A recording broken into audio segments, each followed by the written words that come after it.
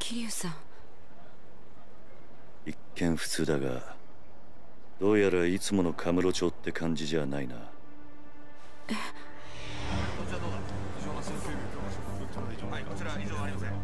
あんまり悠長にしている暇はなさそうだ。すぐにあんたのお兄さんを探そう。ええ。だがとりあえずその前にあんたに言っておきたいことがある。ちょっとついてきてくれ。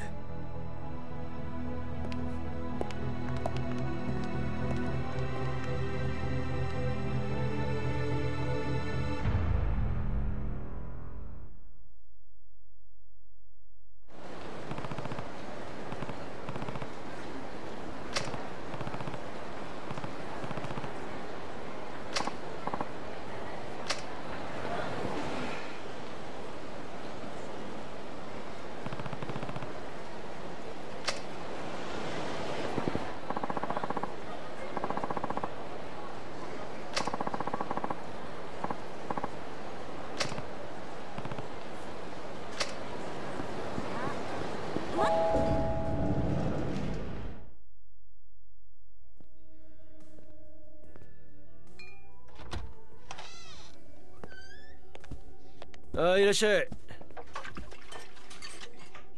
あ、桐生。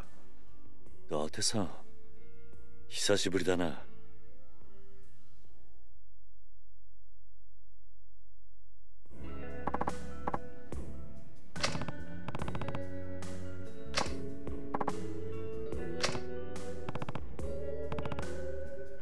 どうも。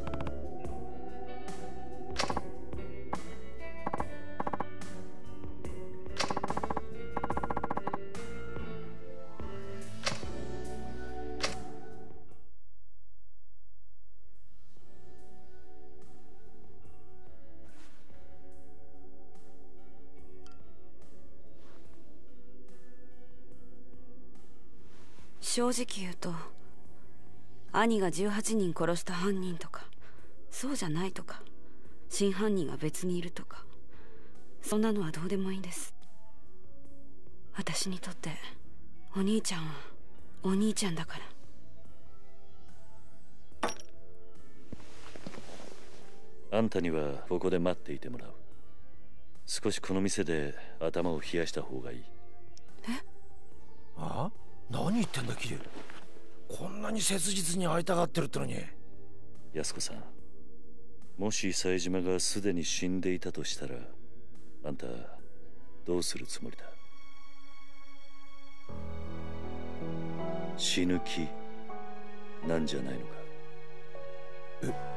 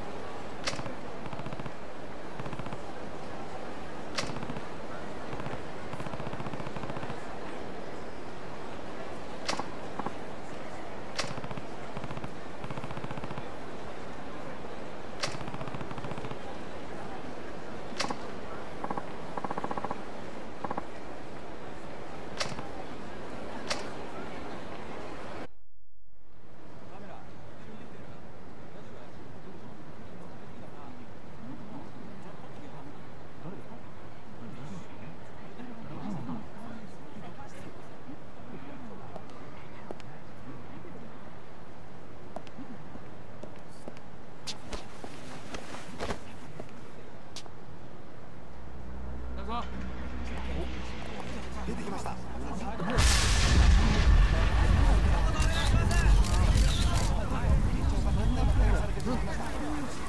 真島の兄さん。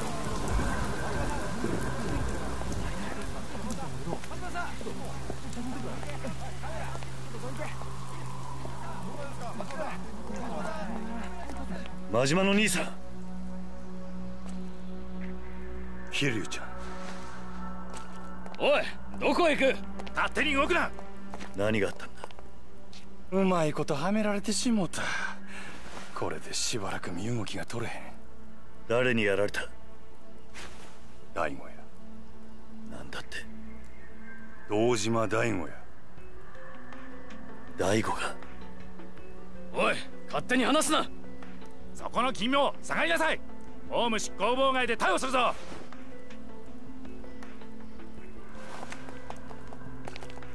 急げや桐生ちゃん。全部の事件はつながっとる。25年前のやつも100億の事件も靖子ちゃんのやつもや。なんだと？このままやと俺らの登場界が潰されてまう。それに今は靖子ちゃんが危ない。お前しかおらん。あとは頼んだで。